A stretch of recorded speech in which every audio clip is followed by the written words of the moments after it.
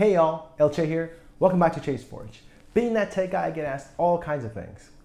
What is the cloud and how does it work? How can I build my own PC? Can I use a PC monitor on a console? And why are USBs different colors? Well, the last one I'm gonna answer in this video today. Let's go.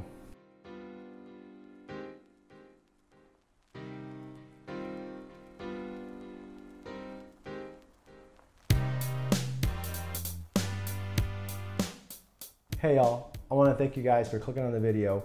I hope that I'm able to answer the curiosity that brought you here. So let's get to it. Why are USBs different colors at the end? Aren't they all USBs supposed to be the same? Simple answer, no. All right, like always, stay healthy, stay safe. Wait, you guys want more? Well, it becomes a much more complicated answer past that. The different colors are a visual representation to let you know the transfer speed at which that port or cable is able to move that data or information. White is the oldest. It is normally associated with USB type Gen 1, which had transfer speeds of 1.5 megabits per second. It released in January of 1996, with a 1.1 revision in 1998, which gave it a possible speed boost from 1.5 megabits per second to 12 megabits per second. We came with two port types, A and B. A is very much still in use. Whenever you think of USB, that's probably the port you're thinking about. And type B looks like this. If you would probably recognize it, if you guys have bought a printer recently, it's that connection. During the 1.1 revision, these new things were coming out. They're getting more popular to be able to make calls when you're away from home and send messages. They would be the next big thing, but they were starting to get smaller and smaller, so they created the Mini A and Mini B cables. The US IF, which means Implementers Forum, is a nonprofit organization which oversees the promotion and support for USB. They saw that everybody was pretty happy with the speeds and cables for a few years. But as phones started to get more popular, more powerful, and had more information to share, 12 megabits was not enough. This saw the creation of USB 2.0 in April of 2000. This allowed for backwards compatibility with the older version, which ran at 1.5, low speed, full speed, 12 megabits per second, and the new high speed of 480 megabits per second. All four connector types were able to be moved forward with USB 2.0, and a revision added more lanes for better connectors in 2001, which added Mini AB, Micro B, and Micro AB. This made for abundant speed and plenty of connectors to be used on all kinds of devices for many years. But once again, a boom in technology where we were transferring bigger files, taking better pictures and better video, saw that 480 megabits was just not enough again. And of course, the cables are just not small enough and were not lasting long enough. So time for a new port and a new cable. Enter USB 3.0. In 2011, with the introduction of 3.0, so did a new port and a new plug. USB Type-C and Micro B super speed.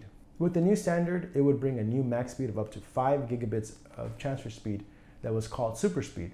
Just 3 years later, 3.1 would be released, doubling that speed all the way to 10 gigabits per second. And that would be beaten again in 2017 with the USB 3.2 that amazingly jumped again 2 times, going from the previous 10 gigabits of speed to the now 20 gigabits of speed per second. These speeds would only be seen on type A to A connections, say like a fast USB thumb drive from a type A to a type C, or from type C to type C. In August of 2019, the USB IF released specifications for USB 4.0. It once again was able to move the max speed from 20 gigabits to 40 gigabits. While staying backwards compatible with the USB 3.2 and 2.0, the first ports using these connections are Intel's Tiger Lake, which is out now, and AMD's Zen 3, which will be out November 5th. So there we have it.